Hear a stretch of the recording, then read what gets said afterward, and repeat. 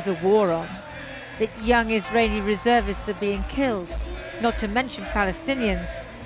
Mind you, those at last night's Conference for the Victory of Israel in Jerusalem care little for Palestinian life.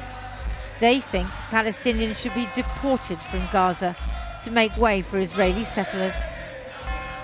At least 10 Israeli government ministers attended the meeting, arguing to resettle Gaza, even though such views are at odds with official government policy.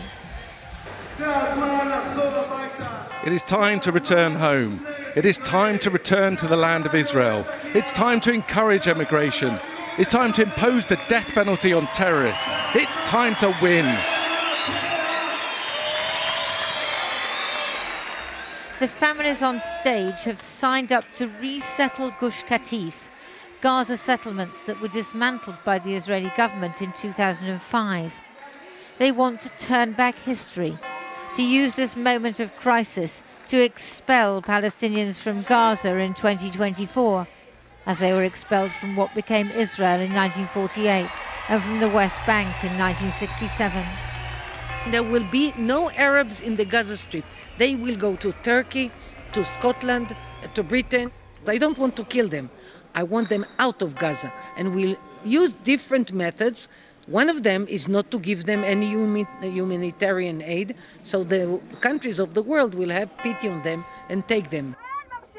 At Kerem Shalom, a crossing point from Israel into Gaza, activists, some of them relatives of Israeli hostages, have been trying to turn theory into practice by blocking aid trucks. They're not actually managing to stop the aid, but they say flour and sugar doesn't just feed hungry children, but provides the raw materials for explosives. They see no distinction between Palestinian civilians and Hamas.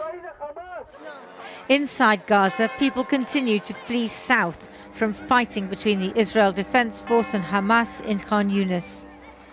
They go by whatever means they can find. These are the people the Israeli right wing wants to push not just to Gaza's southern tip, but out to Egypt and beyond. They're dependent on aid from UNRWA, the UN Agency for Palestinian Refugees. The Israelis say they have evidence that 12 UNRWA staff were involved in the Hamas attack on October the 7th.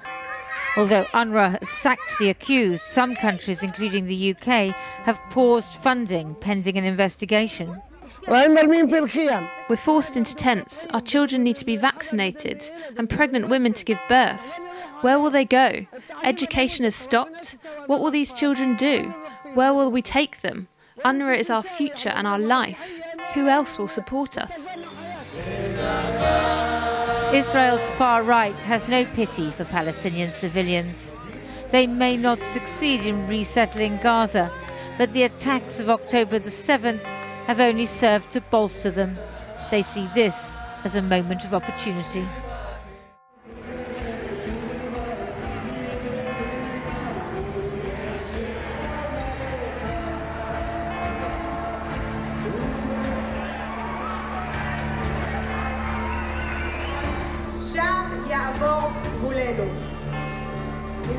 היום כולם כבר מבינים גם שבריחה מביאה מלחמה, ושאם רוצים שלא יהיה עוד פעם 7/10 צריך לחזור הביתה ולשלוט על השטח. אנחנו מיישבים את ארצנו לאורכה ולרוחבה, שולטים בה, נלחמים בטרור תמיד ומביאים בעזרת השם ביטחון לכל מדינת ישראל. אתם יודעים מה התשובה. בלי התיישבות אין ביטחון.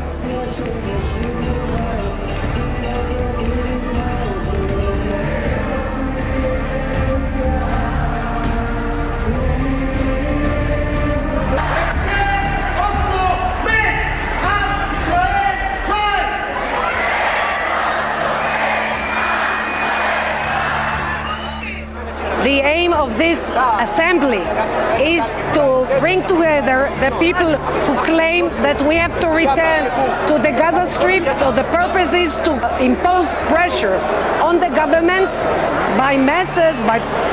There is this gathering, there will be another gathering and another gathering, a bigger one.